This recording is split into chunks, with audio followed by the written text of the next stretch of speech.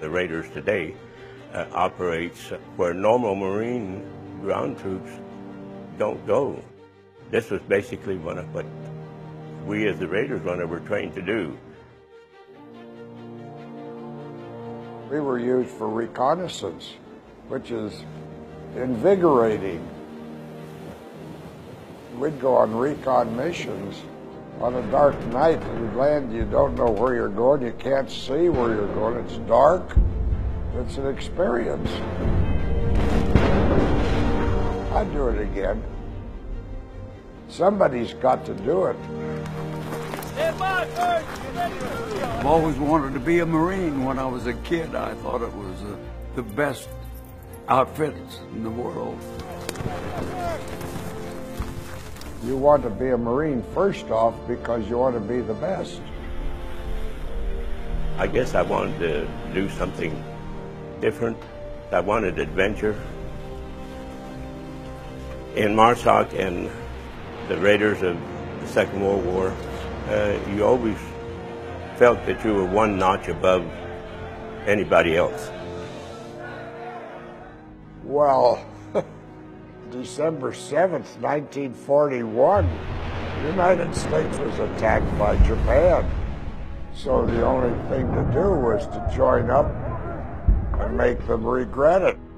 I signed up post 9/11. I signed up for a reason to go forth and protect America, similar to what my grandfather did in World War II. When I joined, they were recruiting a special platoon. Colonel James Roosevelt came in looking for 15 to 20 men, boots, to fill out his Raider battalion. We were going into combat sooner than anybody else. I expected a Raider being killed or wounded. It would be tougher, pretty rough life. And that appealed to us because we had a rough life. We were not disappointed. We were oddities. They could not tire us out. We were always superior to the others. We were better than anybody else. We were tougher. We could shoot better. We could throw grenades farther. We could do more with less because we had less. It brings you all closer together, you know. And I knew every one of them and loved every one of them. And I was so proud of them. I looked up to them. My platoon that I was with in the Raiders, we were a very close unit, almost like brothers. It doesn't take very long working with these men where you develop a relationship. You're a very close-knit family and you're willing to do anything for each other. Any one of these men around me now, I absolutely believe that at any moment I could ask to do something for me and they would be there, whether it be on or off duty.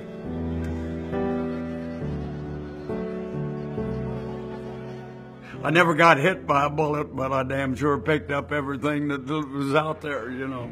Dr. Wharton, he come in and he told me, he says, "Harold, we're going to send you home. You seen all the war you're going to see." And I said, "Oh, no, you can't do that.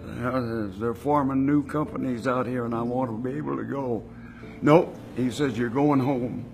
So after Midway and Macon Island off those submarines and Guadalcanal, they sent me home.